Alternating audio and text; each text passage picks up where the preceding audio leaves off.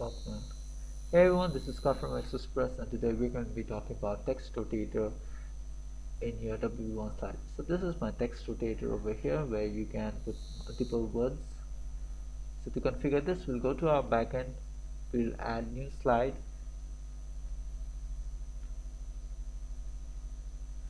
So here I have my animation template settings. I'm just going to click on it and choose a template. Let's say template number 7.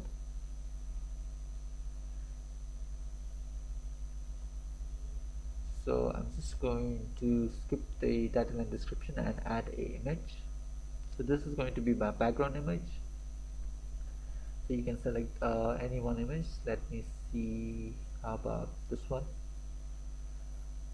Let me select this and insert it. So after I have my background image, I'm going to add the first layer text. So to do this, I'm just going to go and select text rotator effect, and we have the before rotator text, the rotated text, the text color, the speed, and the after rotator text.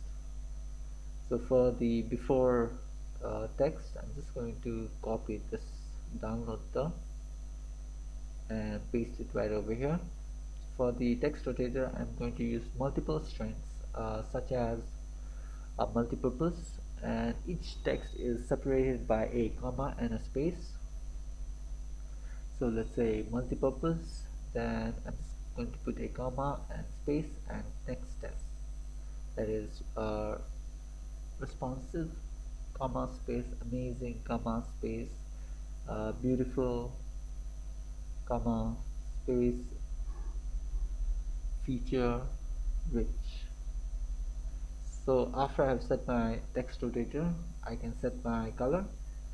So it's going to press the color similar to the front end, and the after rotator text is the text that comes after the rotator, which in this case is blank. I'm just going to save this, and here is my code for the second layer. I'm just going to copy this and paste it over here. Then for the third layer, I want an image, so I'm just going to click on upload image, find a suitable image, set this one and insert. So after doing this, I'll update my plugin. So we'll go to pages, all pages, go to the page where I've set the source code, and that's in the animation slider. I'm just going to view this. So let's check our newly created slider, and here we have it, our text rotator. Thank you.